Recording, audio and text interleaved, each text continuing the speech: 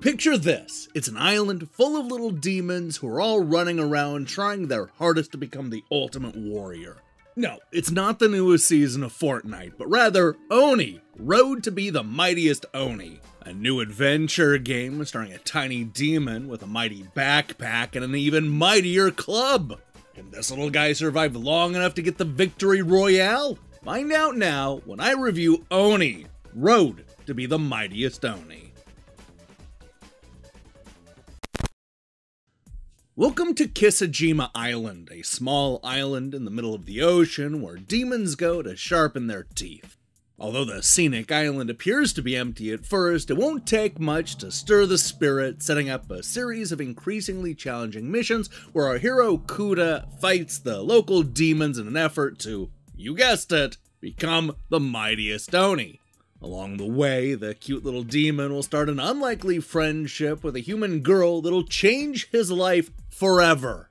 This sets up a cute and fun beat-em-up that sees Kuda learn a lot about empathy and confront his own trauma and biases, all while fighting evil spirits, exploring the small island, and most importantly, picking up mushrooms. It's not the world's deepest action game, but the more than 36 stages are short, and the story of a demon and human friendship is delightful. Now, when I talk about the stages, I want you to know that they're more like arena battles.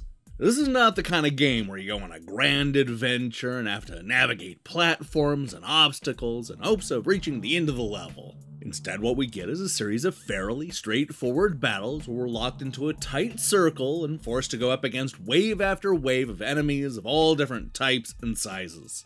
Sometimes it'll be a bunch of similarly sized demons, while other times the bad guys will be massive and team up with ghosts and bomb-throwing dolls. If you can survive the fight, you'll be one step closer to becoming the Mightiest Oni. The good news is that Kuda always has a helpful spirit by his side. This is a ghost character who will suck up the enemy's souls and help you out in a pinch. For example, the ghost will be able to use the energy that he's gathered to heal Kuda in some of the tougher battles. You can also use the ghost as a way to teleport our hero to hard-to-reach areas, such as a bunch of small rocks in the middle of the ocean. Best of all, the ghost has a number of uses in battle, and being able to control his movement independently helps to set this game apart from other action brawlers. It also helps that Kuda can unlock and learn several different special attacks, such as becoming invincible for a short amount of time, jumping high up into the air to escape damage, and calling in 2 doppelgangers to help finish the fight. We'll also be able to upgrade our hero by purchasing new clubs and shorts, which will of course give the little guy more strength and armor. The good news is that the island's entire economy seems to be based on mushrooms, a readily available vegetable that will grow back every time you pick one. Unfortunately, this is where you notice how simplistic and shallow this game really is. There are only a half dozen clubs and shorts to pick up, and a couple of them you'll just completely skip over since it's always so easy to find and pick mushrooms. This is a constant reminder that there isn't a whole lot to the fighting, which is what you're going to be spending most of your time doing in Kisajima Island. Sure, there's a cute story about an unlikely friendship, but that's mostly relegated to brief cinemas between missions. When you're actually locked into the combat, you'll end up doing a whole lot of button mashing. Now, the game does try to mix up the stages by adding different camera perspectives, such as a 2D side-scrolling stage or one fight where it's presented from an overhead point of view. There are also a few stages that happen at night, which supposedly limits the visibility, but I didn't find that it changed all that much. No matter what they do to shake things up, the core battle is just very samey and repetitive. Many are far too easy, with only a handful of stages needing any kind of strategy. I was hoping for a bit more. The same goes for the island itself, which is surprisingly small and boring.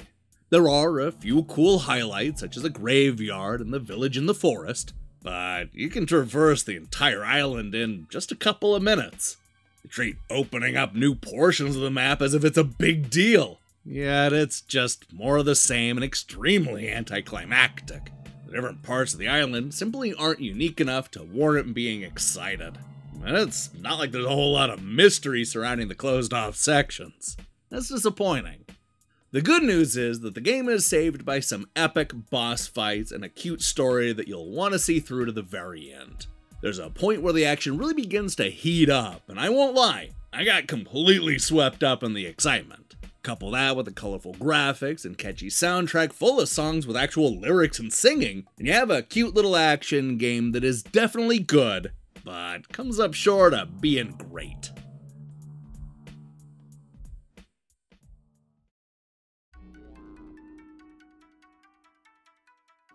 Train your little demon character to be the most powerful little demon in the world in Oni, Road to be the Mightiest Oni, a game about becoming the best and finding friendship in unlikely places.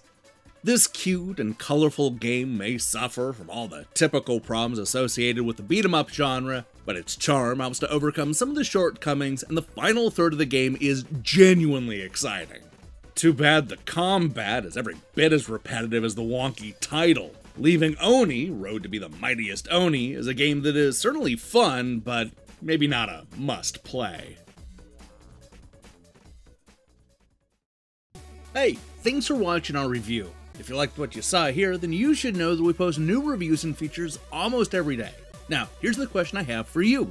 Who is the mightiest demon?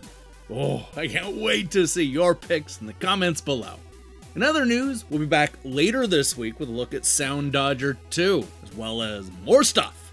If that sounds good to you, then I strongly recommend you click that subscribe button and support what we're doing here.